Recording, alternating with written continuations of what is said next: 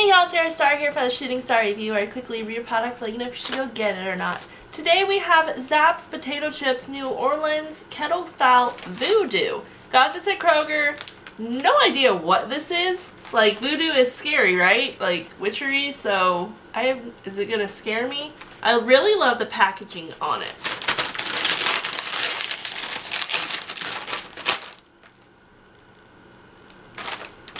They just smell like chips. They smell pickly. They're orange. No idea what this is gonna taste like.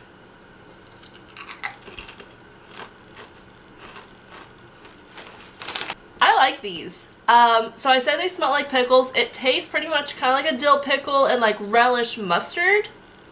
These are good. Like, I would snack on these. I'm really glad I got them. Like, the package is cool and the ingredients don't even like tell you pickles or anything. So that's just what I felt it tasted like. You should check these out. Let me know what you thought about them if you have tried this brand before. And let me know what else you would like me to review next. And I want to thank you so much for watching. Please give this video a like, subscribe if you already have it. Leave a comment down below so we can talk. And I'll see you on the next review. And share this video.